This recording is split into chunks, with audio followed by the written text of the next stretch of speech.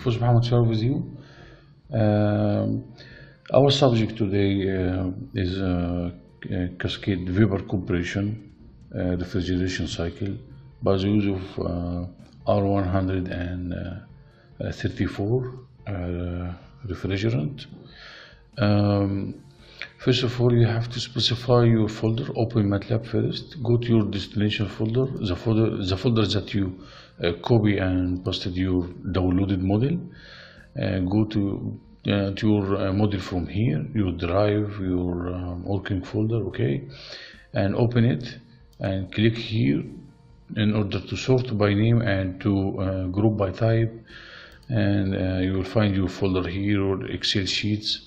You will find, after downloading folder your model, you will find Excel sheets with saturated liquid line, vapor line, superheat regions, and so on. This is our main model. You can drag and drop, double clicking here. Okay, this is our main model. It's about Cascade upper and lower refrigeration cycles. First of all, we are going to use the same refrigerant for bottoming cycle and upper cycle. Okay, it should be 134A for both cycles. As you can see here, we have here, this is the cycle represented on TS diagram, and we have here 0.1 at dry saturated, and we have to compress our refrigerant to 0.2, which in superheat region, and we have expanding through or heat rejection by condenser. This is condenser pressure. We have actually an intermediate unit, which is the condenser for the bottoming cycle. Should be considered an evaporator to the upper cycle. It is therefore this is a heat exchanger. We have cycle A and cycle B. Okay, upper cycle we named it as A, and bottoming we has a topic of B. I'm sorry. And after this, we have to go through the condensation and releasing heat to the upper cycle, and we have here expansion valve. Okay, or flashing through the expansion valve. So we have here 0.4. We need to calculate the dryness fraction at this point, and we have to return back again based on evaporator. For the upper cycle, we are considering evaporator or heat exchanger as an evaporator by transferring heat. Therefore, we will compress refrigerant again to 0.6. and we continue process again through the upper condenser, turning back through the upper expansion valve to 0.8. Let's go inside here. Okay, as you can see here, we have, this is our double clicking here. Okay, for sub-block we have upper cycle and lower cycle. You can assign some inputs.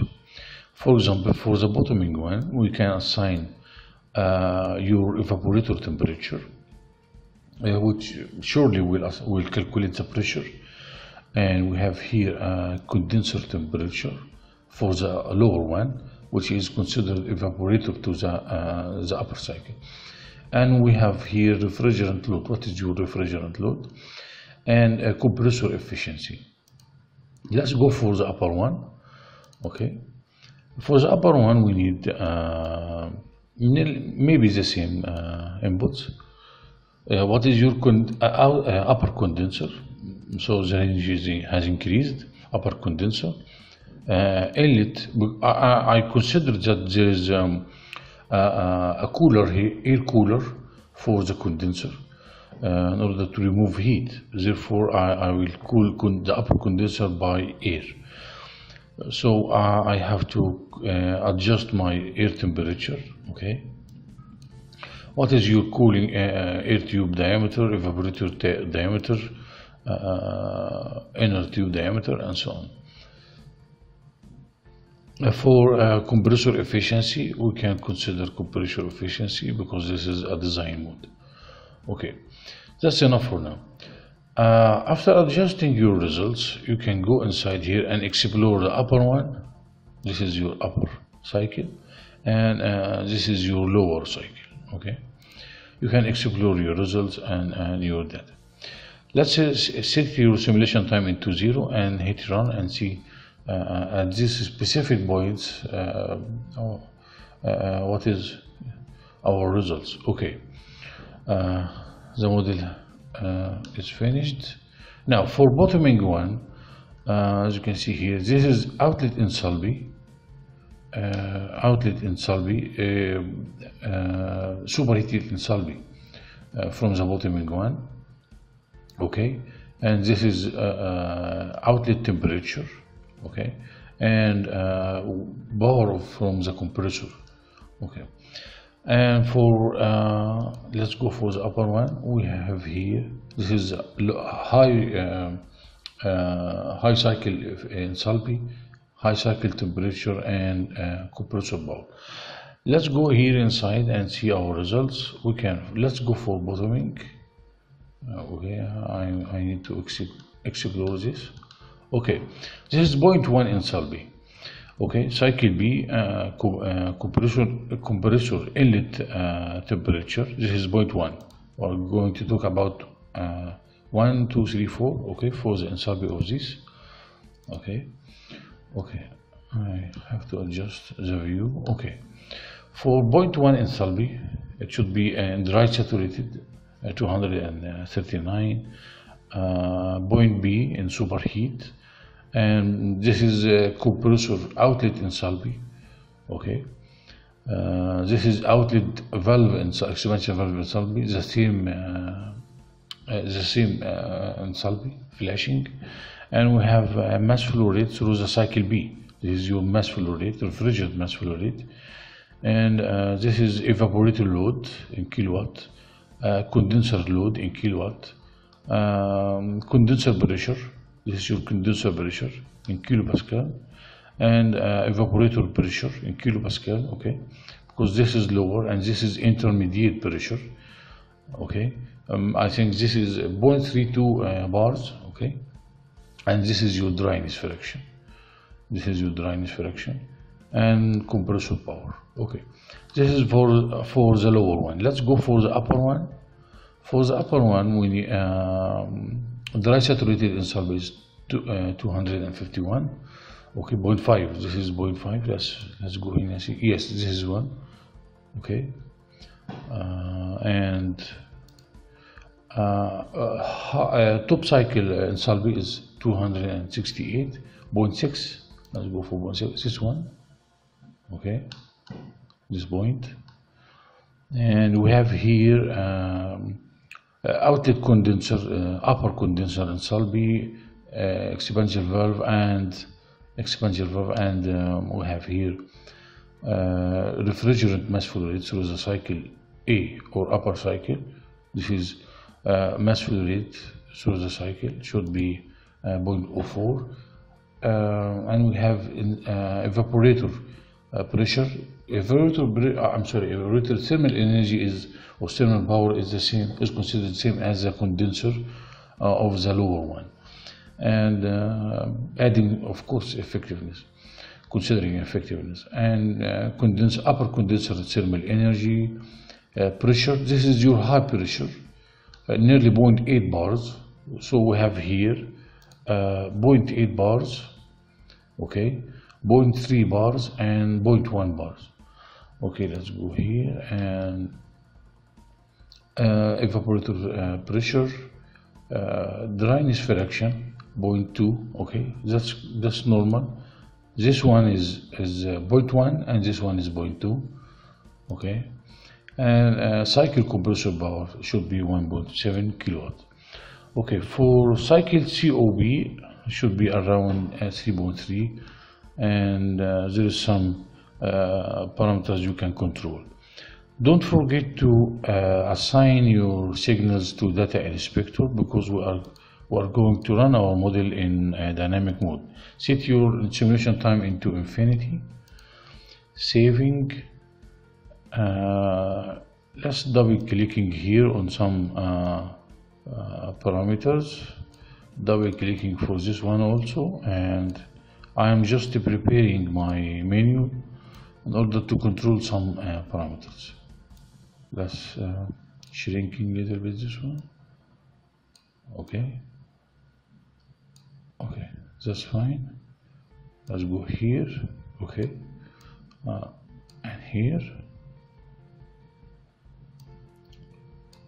I'm trying to adjust my view. Okay, for now, first of all, saving, and let's hit run and see. I'm hitting run and open my sub menus. Okay, now the model is running with respect to the time, so I will increase the refrigerant load. I am increasing refrigerant, as you can see. Increasing refrigerant load would increase everything. Okay, suppose I need to decrease the pressure of the evaporator. Okay, I'm decreasing the pressure of the lower cycle evaporator. Okay, and let's increase the pressure again, hit back again. Okay, and suppose I need to for the upper condenser, I am increasing some operating temperature. Okay, cooling air temperature, I will increase up to 25. Okay, and lower condenser, I am increasing lower condenser temperature. Okay, let's hit back again and decreasing the refrigerant load. Okay, just click and move your arrows from the keyboard left or right. Okay, and let's and stop your simulation, saving, and you can add signal builder for all of these units and can run your system automatically. Okay, and let's go here. I'm trying to explore my results.